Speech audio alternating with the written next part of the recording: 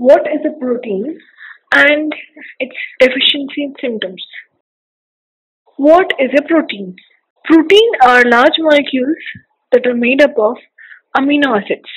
They are made up of around 20 amino acids. Human body is made up of cells and each cell has thousands of proteins.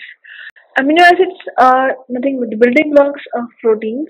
Names for amino acids are alanine, arginine, asparagine, aspartic acid, cysteine, glutamic acid, glutamine, glycine, histidine, isoleucine, leucine, lysine, methionine, phenylalanine, proline, serine, Threonine, Tryptophan, Tyrosine, and Valine.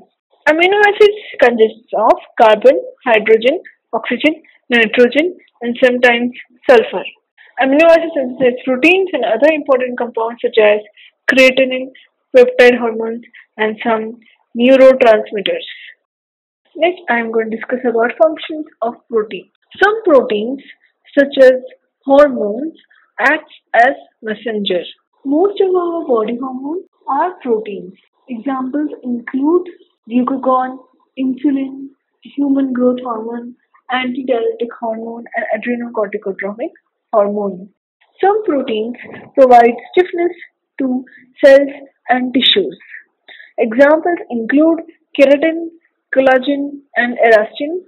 Proteins help in maintaining the pH of your body. Proteins are also responsible for maintaining fluid balance.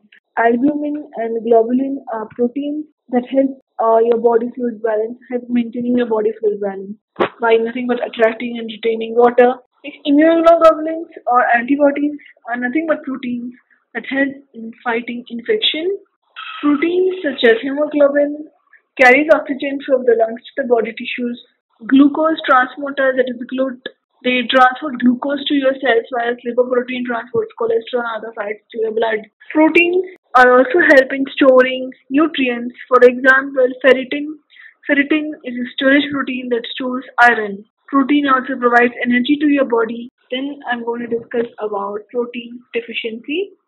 Protein deficiency results due to low intake of protein in your diet.